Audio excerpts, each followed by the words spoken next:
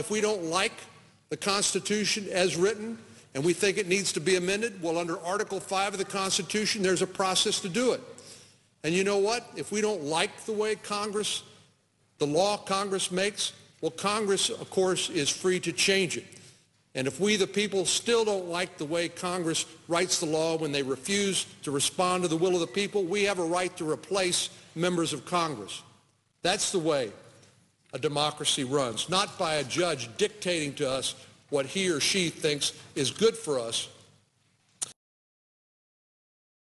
Well, I was also troubled by a couple of other areas, specific areas in her interpretation of the law, one that has to do with the power of the federal government.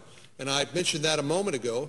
Under the Commerce Clause of the United States Constitution, the Supreme Court has previously basically given the federal government almost limitless powers. And we've seen that at play here in the debate over the individual mandate in the health insurance bill that was recently passed. Unprecedented reach of federal power into our living rooms where you're sitting on your couch and said, you know what, the federal government demands that you purchase a government-approved health insurance policy, and if you don't, we're going to penalize you.